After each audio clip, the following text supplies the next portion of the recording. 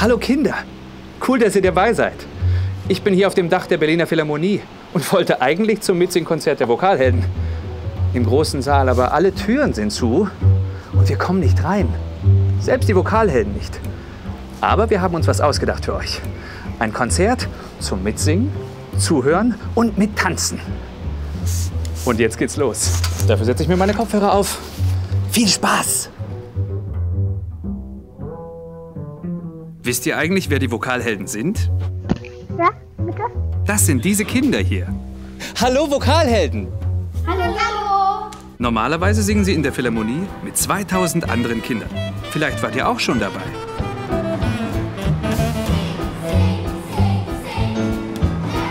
Und weil das mit dem gemeinsamen Singen gerade ein bisschen schwierig ist, singen und spielen wir jetzt eben von zu Hause aus.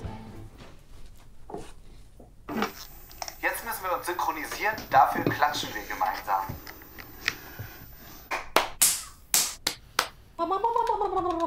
Test, Test. Zusammen mit unseren 3 ChorleiterInnen, Johannes, Tobias und Caroline.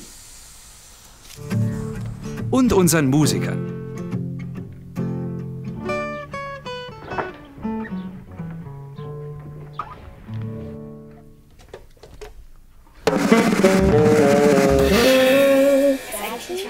Die Vokalhelden singen verteilt über die ganze Stadt in Moabit, Hellersdorf und Schöneberg. Hallo, ich bin Caroline und ich bin die Chorleiterin von den Vokalhelden in Moabit. Unser erstes Stück heute ist Banaha und das Lied kommt aus dem Kongo und wird nicht nur gesungen, sondern auch getanzt. Und damit es euch zu Hause nicht so langweilig wird, macht doch da am besten gleich mit. Viel Spaß mit Banaha.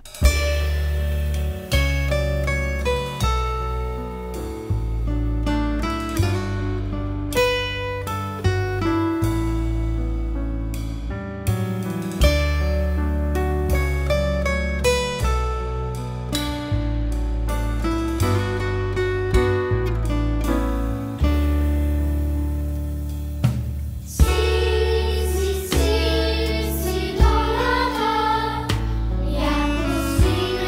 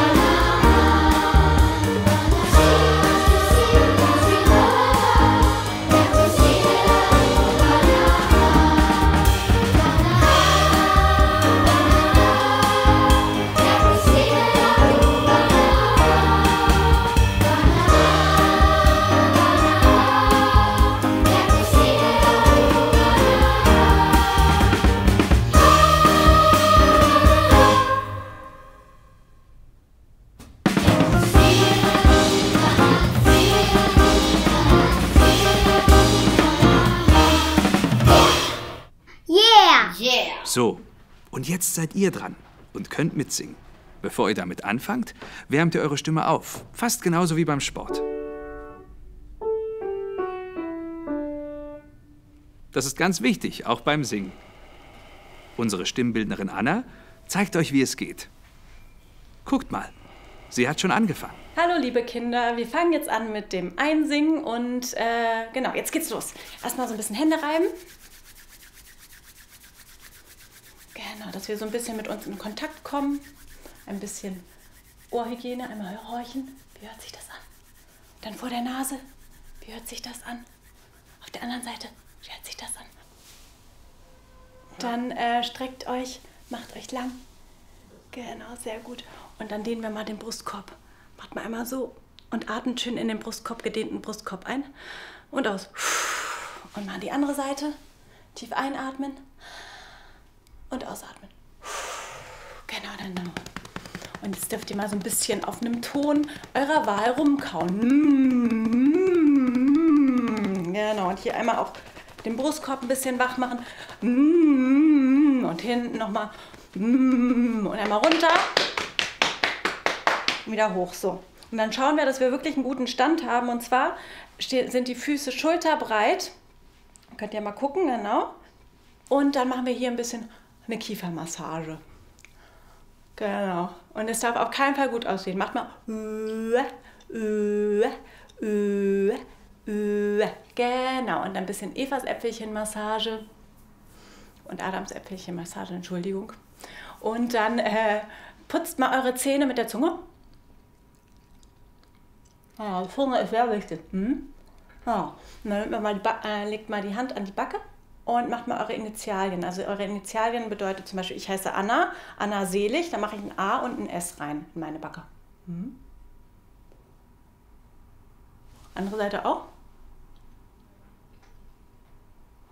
Sehr gut, das ist nämlich sehr wichtig, dass der Kiefer schön locker ist. Super, dann legt die Hände auf den Bauch, atmet tief durch Nase und Mund ein. Mit einem Staunengesicht. Zeigt mal euer Staunengesicht.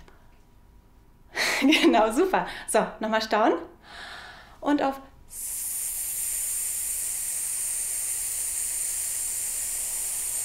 sehr schön. Ganz wichtig ist immer auch eine Zwerchfellübung. Das Zwerchfell sitzt hier direkt unter den Rippen. Und zwar machen wir das so. Ihr macht einfach mal. Macht mal. Sehr gut. Und nochmal. Ganz deutlich. Zweimal.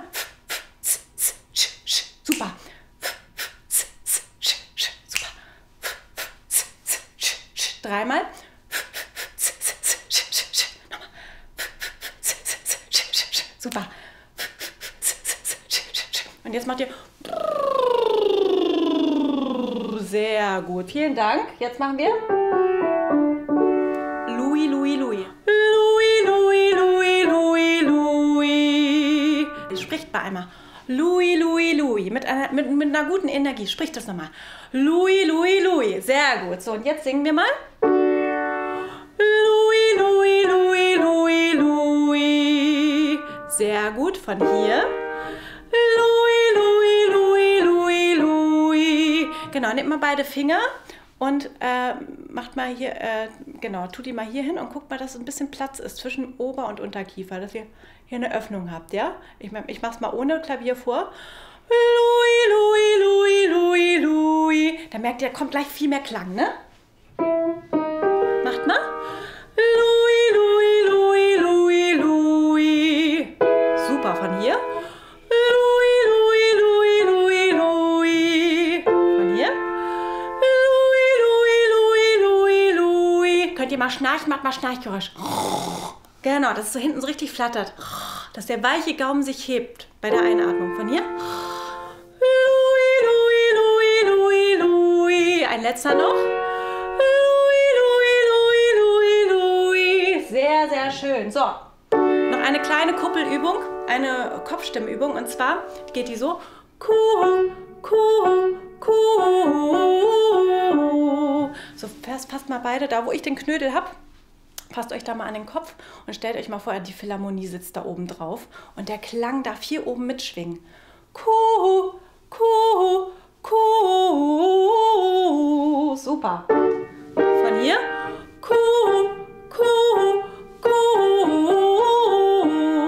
jetzt machen wir noch eine Bewegung dazu. Macht mal Kuh, Kuh, Kuh. Super. Von hier. Kuh, Kuh, Kuh. Von da. Kuh, Kuh, Kuh. Könnt ihr noch mal hecheln? Hechelt mal.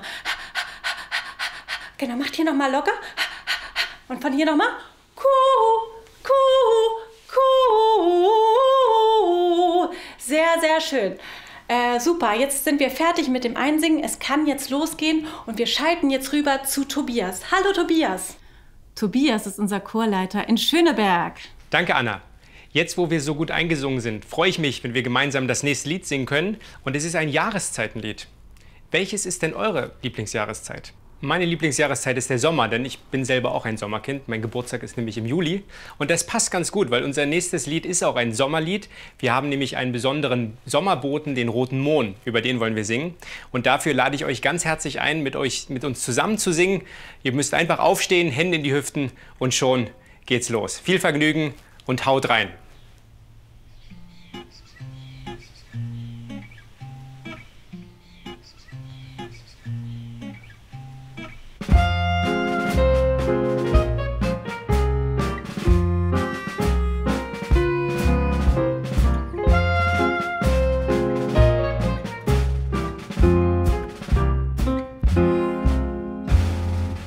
La la la la la la la la la la la la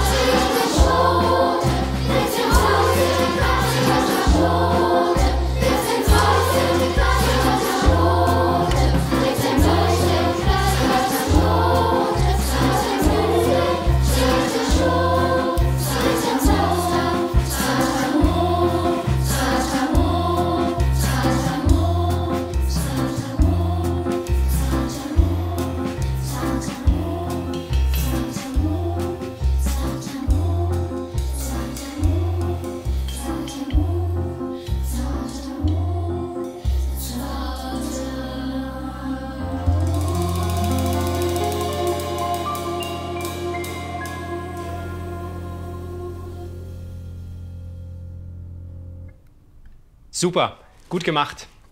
Im nächsten Lied geht es darum, was man sich wünscht, wenn man groß ist. Und es geht auch darum, dass man sein eigener Freund sein soll und dass man sich selbst vertraut. Da da da da da da dam.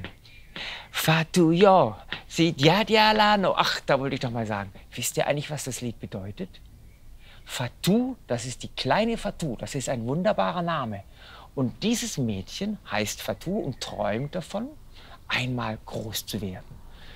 Und sie träumt davon, mit den Elefanten und den Giraffen zu tanzen. Aber bis es soweit ist, singt sie erst einmal mit uns. Ich bin Fatou und das ist auch gut so. Ich lade euch ein, mit uns zusammen erstmal richtig abzutanzen beim Vorspiel. Hier kommt Fatou. 1, 2, 3.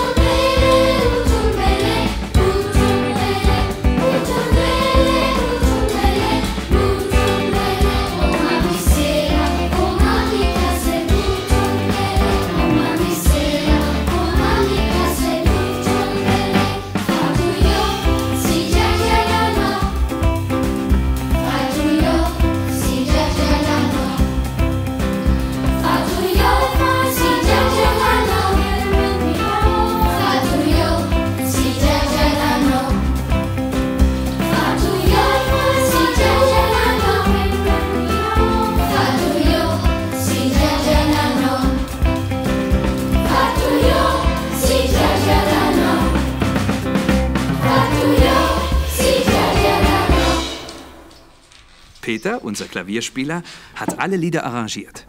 Peter, wie ist das überhaupt möglich, dass ihr alle zu Hause seid und trotzdem zusammen spielt und singt? Jeder hat so eine Möglichkeit, zu Hause sein Instrument aufzunehmen am Mikrofon oder er spielt es in einen Computer rein und kann es dann so verarbeiten, dass man das einfach wie ein Brief in den Postkasten wirft und am nächsten Tag ist es dann bei dem anderen. Aber nicht am nächsten Tag, sondern gleich nach einer Minute oder so, ja.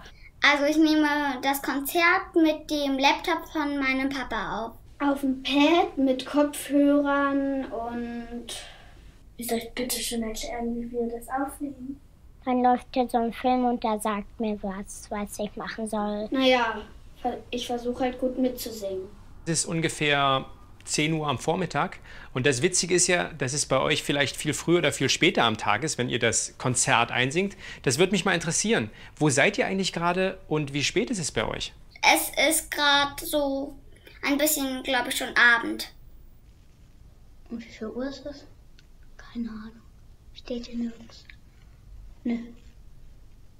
Also, ich komme nicht von der Schule und ich habe auch nicht gegessen. Es ist gerade am Nachmittag und eine Freundin war bei mir. Also, ich bin hier im Wohnzimmer, weil es hier am gemütlichsten ist. Ich bin hier gerade oben auf meinem Dachboden. Da ist es ganz ruhig. Da kann ich Tag und Nacht spielen und arrangieren. Und da nehme ich meine Sachen auf. Also ich sitze gerade im Keller, mitten im Wedding, unter einem Gewerbegebäude, wo ganz verschiedene Proberäume sind. Also ich bin im Wohnzimmer an unserem Küchentisch, also an unserem Esstisch. Und ich nehme das Video hier auf, weil Mama es hier mir hingestellt hat. Ich sitze hier in unserem Garten unter einem Kirschbaum. Und ja, ich spiele jetzt hier mit euch zusammen aus der Entfernung halt. Herzlichen Dank und ich gebe direkt rüber zu meinem Kollegen Johannes nach Hellersdorf fürs nächste Lied. Johannes, bitte. Hallo, ich bin Johannes und ich bin der Chorleiter der Vokalhelden in Hellersdorf. Und wir singen jetzt zusammen das Lied Abends, treten, Elche aus den Dünen. Ich habe dieses Lied früher immer sehr geliebt, weil mir meine Babysitterin das immer vorgesungen hat. Stellt euch mal vor, ihr seid nachts am Strand und seht diese riesengroßen Tiere aus der Dunkelheit herauskommen, um sich für die Nacht noch mal zu erfrischen. Singt gerne mit uns gemeinsam mit.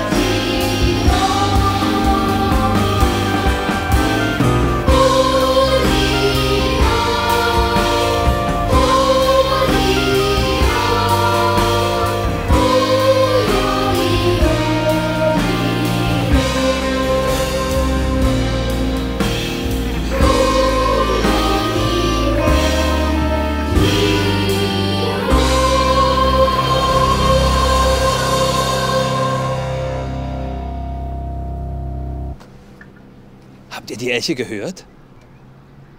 Wir kommen zum nächsten Lied. Caroline, welche Sprachen sprichst du eigentlich? Also ich spreche Deutsch, Englisch, ein bisschen Französisch, noch von der Schule, und Italienisch. Und Türkisch?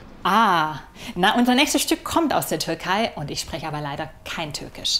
Aber bei den Vokalhelden gibt es total viele, die zu Hause nicht nur Deutsch sprechen, sondern auch eine andere Sprache, Russisch oder Japanisch oder eben auch Türkisch. Und die können uns dann die Texte immer total gut beibringen. Und falls ihr zu Hause jetzt auch Lust habt, mal Türkisch zu probieren, dann singt mir einfach hinterher.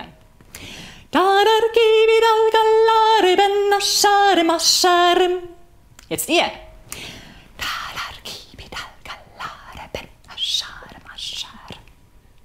Zweite Hälfte.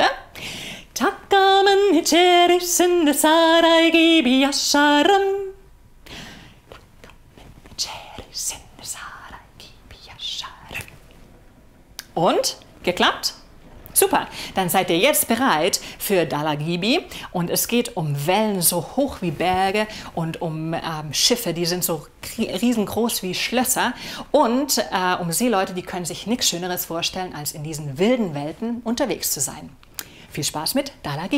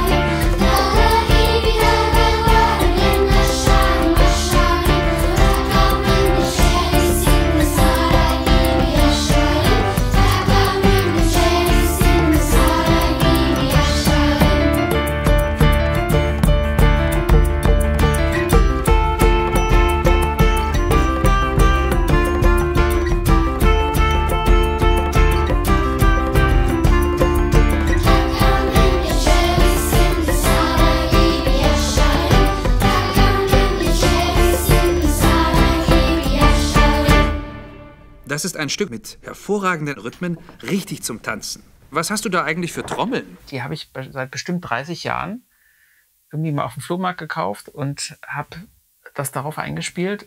Und diese zweite Trommel, die habe ich mal in Istanbul gekauft als Geschenk für meine Kinder. Und habe gemerkt, das hat viel besser gepasst und passt zu dem Song viel besser. Wie ihr schon gehört und gesehen habt, werden die Vokalhelden von einer richtigen Band begleitet. Ich bin der Sebastian und ich spiele Schlagzeug. Da sind noch Marc, Esko, Peter und Arne.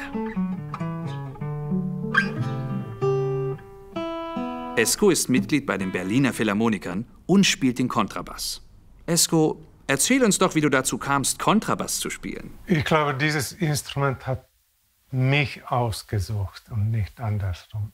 Ich habe Kontrabass gehört, einmal gespielt und ich wollte nur Bass spielen von dem Moment an. So ein Kontrabass klingt ganz schön tief. Hört mal. Das ist das Tenorsaxophon und das ist auch mein Hauptinstrument und mein Lieblingsinstrument. Schönes, altes Instrument. Da ist jetzt fast 100 Jahre Luft durchgeflossen, ne? Auch, und man könnte vielleicht auch davon ausgehen, dass das eben doch das Instrument formt, ja, und eine gewisse, ja, vielleicht beseelt ist, vielleicht auch nicht, aber vielleicht doch, wer weiß. Das hört sich an wie ein echtes Schiffshorn.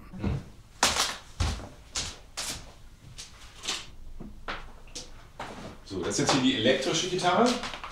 Ja, draußen habe ich ja Akustik gespielt. Und die elektrische, die klingt, wenn ich sie ohne Verstärker spiele, so. Und mit Verstärker und Verzerrung.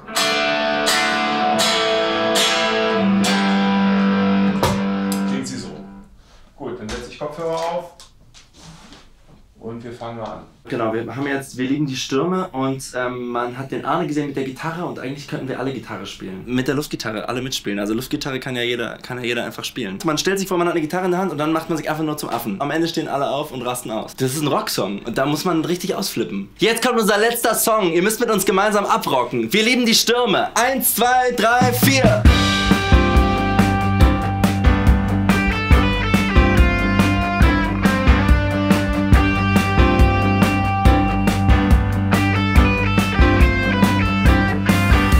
Hey,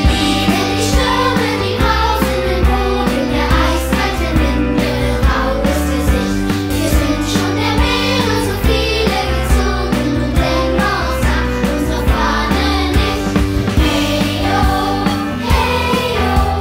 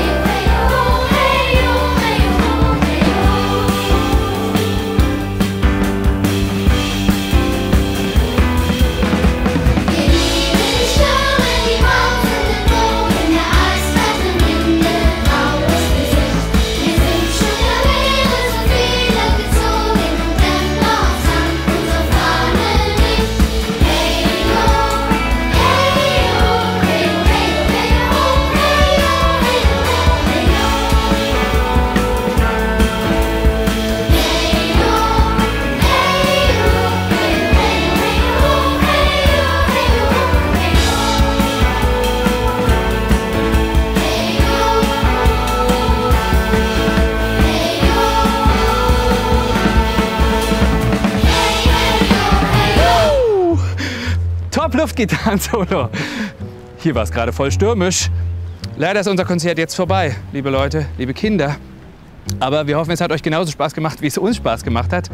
Und dass wir euch bald hier wieder begrüßen dürfen. Liebe Vokalhelden, wie war es eigentlich für euch? Super. Also mir hat es gut gefallen, mir auch. Für Corona, also da Corona ist, wurde es jetzt nicht so, wie wir es uns vorgestellt haben. Aber eigentlich ist es sonst besser. Es hat mir sehr dolle Spaß gemacht. Und ich war auch ein bisschen aufgeregt. Ich vermisse euch. Mir hat es auch voll gut gefallen. Passt auf euch auf und bis bald. Ciao! I'm singing in the rain, just singing in the rain. What a glorious feeling, I'm happy again. Tschüss. Mama, komm.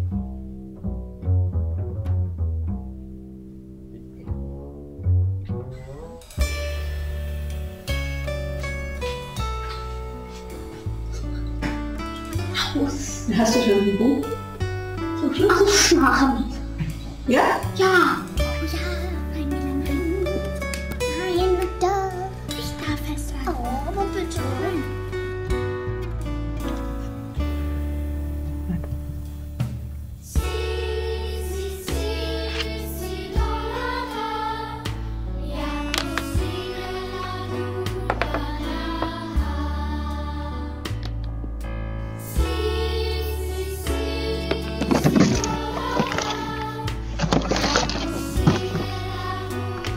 Mein Roboter.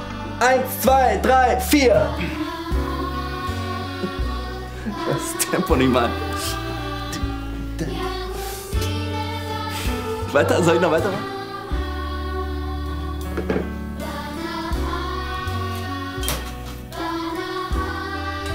Ich möchte euch noch was sagen, nämlich wir freuen uns ganz sehr, wenn ihr auch bei Vokalhelden mitmacht. Tschüss!